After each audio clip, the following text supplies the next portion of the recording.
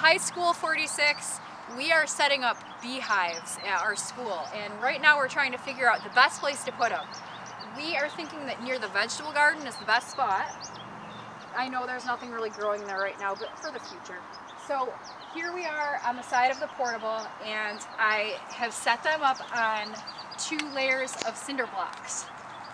And this is because it needs to be up off the ground to prevent various rodents from jumping in there and preventing snow from getting it all wet inside of there. So this is the stage where I am. I need to make sure that this is level. That means that it has to be perfectly flat on the ground. Okay, so this tool is called a level, and it shows me whether or not this contraption is level with the ground. And it looks like, according to this bubble right here, I need to slightly move it up a little bit like that. Okay, so this is actually quite hard. I either have to like build up some dirt underneath these, or I'm taking the easy way, and I purchased these things, which are shims. And I'm thinking I'm just going to try placing it under the top layer of cinder blocks. Let me try. What does that do? Oh, that looks good. That's almost right in the center. So I'm going to do the same thing on the back end. Let's see if I can do this. It's very heavy. Middle? Yeah, it's pretty good. Okay, now I need to check this way.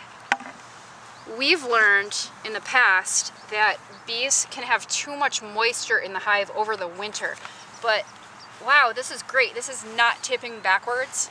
If it were tipping backwards, the bubble would be over there, but it's right in the middle, so this is actually perfect. This is great. Okay, so next thing we're gonna do is we're gonna set the actual hive box on here. We do not have bees yet. We're picking them up tonight, but we're gonna get this all set for tomorrow. So here's our first deep frame, and I'm going to set it right on this bottom tray right here. Okay, so inside of this hive right now, we have a hive feeder. I'm going to be filling this up with 1-to-1 sugar water, because that's what the bees are gonna need to eat.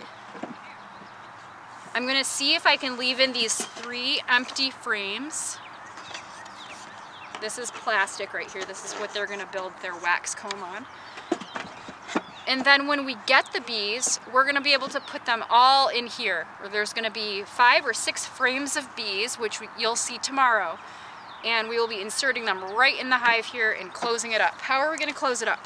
Well, we have this right here is an outer cover, and this is an inner cover.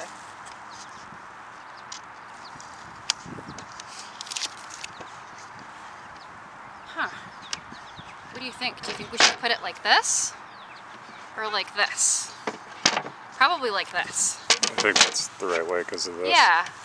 So that means that the bees are able to exit out this little hole right here, as well as the bottom.